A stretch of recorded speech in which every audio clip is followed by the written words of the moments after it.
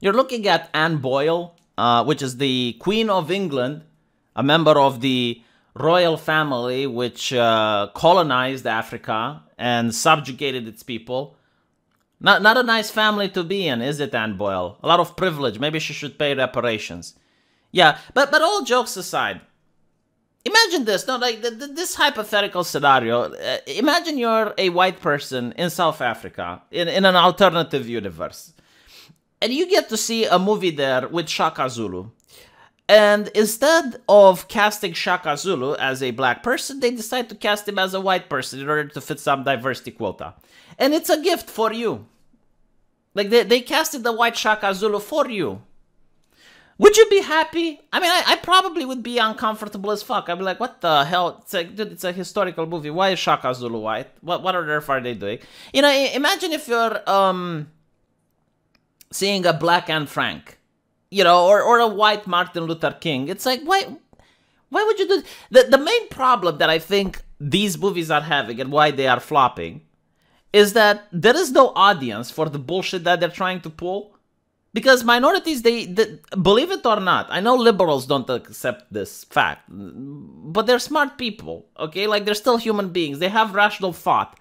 And they know that this is pandering. Like, they know that you are not trying your best. You're not hiring the best people. Like, if someone pulls this shit, they're not the person for the job. Like, they're not capable of creating something that would sell by its own.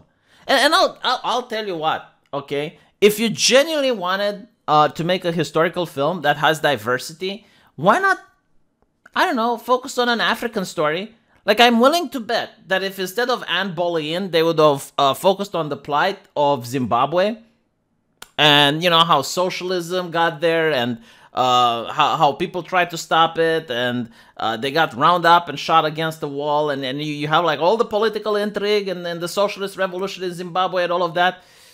I think people would watch it. Like, I don't think people would complain about your casting choice, unless you want to cast the dictator as white. You know, that maybe people would complain. But other than that, no. Although I don't think they will, because it makes socialism look bad, doesn't it? Like, people might actually see, holy shit, like, look what happened in Zimbabwe. You know, compared to their neighbors in Botswana, which are capitalists and are very wealthy, it's the wealthiest nation in Africa, if I'm not mistaken, right? Well, it might make socialism look bad, so that's why maybe they want to keep away from Africa. Because you look at country after country in Africa, and they seem to be very similar when it comes to their politics to what happened in Zimbabwe. But there are exceptions. Still, you know, like, maybe that's why they don't want to go with African history. Because it makes socialism look bad. Okay, fine. Just go with the Zulus. Like, the Zulus are pretty fucking awesome. Well, why not make a story about that? I generally don't understand. Why not make a story? I mean, one of the best historical movies is the one with, I forgot the name, but it's basically like some British soldiers that managed to fight back the Zulus, and they take a lot of casualties doing it. But it's a good film. You know, like, you can do that. Why you do this? There is no audience for this. No one wants to watch this. Like, they constantly say, it's like, oh, they're going for the other audience. I think that they're not going for the wider audience. They're going for the non-existent audience. Because minorities don't want to watch it. If they wanted to watch this, you'd get the percentages. I mean, the episode had 500,000 people watching. Like, there are videos out there on YouTube with less production value that have more than 500,000 views. Like, this is abysmal. Shameful display. So the minorities aren't interested in this shit. The people who are interested in historical movies, like myself, am not interested in this shit. Like, as I mentioned, like, you could actually do some effort and make a historical film that takes place in Africa, and you can have black people. You know, another interesting thing, why not make a historical film that takes place in America? And you have, like, something to do with the Aztec Empire. Like, I would love to see something like that. But we don't get to see something like that. I mean, the Aztec Empire, from what I understand, they actually married some of their nobles with people from Spain. And that's why, like, even today, you have some Spanish people with Aztec family names. It's very interesting. I would like to see that. I would love to see that. But instead, like, what is this? What is this? Seriously, like, what the fuck is this? And I kind of know why it is, you know? It's because if they cast a movie with only white actors now, it's considered racist. So, look, I get it. You know, if you want to cast a movie in the present, that's fine, all right? But if you're casting something historical, like what's next? You're going to make the Passions of the Christ with a black Jesus? I mean, maybe, you know, what am I to say? And I'm not talking about, like, Middle Eastern Jesus, you know, like brown Jesus. No, like charcoal black. Maybe. I mean, maybe, why not at this point, right? Like, I guess even that would be a lot more understandable than this shit. Oh my god. Yeah. It's kind of sad, honestly. It's sad because the people who pull this off again and again have infested every single avenue of culture, and they're running it into the ground. They're running it into the ground. You need to understand, there are people who are losing their jobs because of this, right? Like actors who could have taken other roles, could have done other projects. They decided, okay, we're going to go with Anne Boleyn, and they're going to get fired now because the movie isn't selling. Well, the TV show doesn't get the ratings, is what I want to say. Like, actual people's lives are being affected by these people's stupidity. I understand when you have, like, a good concept, but it doesn't stick. Like, that can happen. But, like, this, you could have been warned. I could have told you it's not going to sell. But let's be honest, I would have probably been called a racist and told to shut up, right? Because the only reason I don't like this is because it's got a black person in it, right? Let me tell you something funny. This show had so much publicity. I don't think there are any mainstream media outlets that haven't talked about this show. Like television stations talked about it, newspaper stations talked about it, radio shows talked about it, YouTubers talked about it. Almost everyone talked about it. It had more publicity than Game of Thrones, Season 1. Like, Season 1 Game of Thrones was very low profile compared to this. And yet Game of Thrones manages to just blow up, and this doesn't even get 3 episodes without people tuning out. Funny how Game of Thrones is diverse, right? Notice how no one mentions that why are all these racists okay with Game of Thrones, but they're not okay with this Anne Boleyn thing. Yeah, funny how that is. Funny how these racists are begging you. Like, I'm literally begging you. Can you please make a historical TV show that takes place in Africa and is accurate?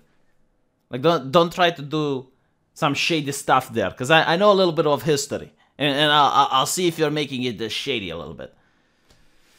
But it's kind of sad, you know, because there's just not much entertainment left. It's like what I'm calling this channel, lack of entertainment. There's not entertainment because everything has to be ideological. I don't know, like it's almost like these people, like there's a small, very small minority of people that are just creating entertainment for each other.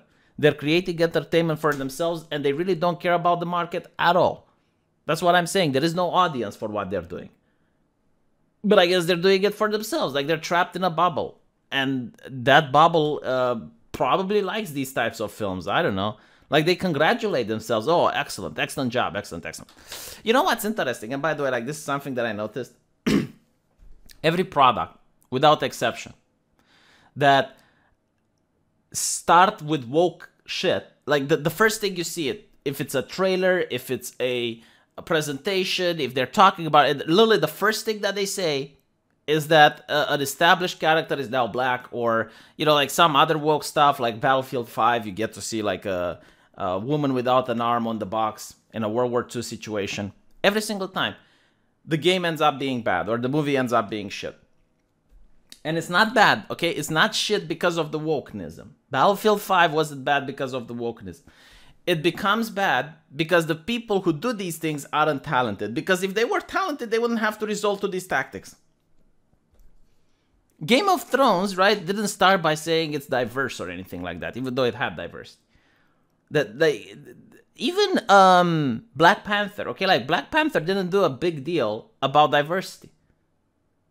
Did you notice that? Like, they didn't, oh my god, this woke. I mean, yeah, sure, they would say it's like, oh, it's the first black superhero movie or whatever. Like, but fine, you know, but like they didn't rally the drum like this. They didn't try to shame people who disagreed with Black Panther, and they stood true to the source material. But they don't do that anymore now. It's like, oh, always they come with a reimagining, a re-envisioning, and even in historical movies. It's just like bizarre. Kind of reminds me with what happened to comic books. which, you know, was a staple of American culture. But like comic books for a while went through piety correctness, I guess. You know, you weren't allowed to show violence, which is why Batman, whenever he would hit someone, it would be like a big pow on the screen rather than show the person getting hit. They wouldn't allow cursing. They wouldn't allow people to die. They didn't allow villains to win. It made for some meh stories. And it's only when the political correctness of the Christianity went away that you get to see like comic books blossom again, and a lot of people picking up comic books and the sales going off the charts. And now you have political correctness, and like the sales are going down. And, you know, hopefully what I'm trying to say is that maybe at one point there's going to be a light at the end of the tunnel. Like maybe at one point some company will sack up, will get some balls and make some good entertainment again. Make some actual historical movies that have to do with history.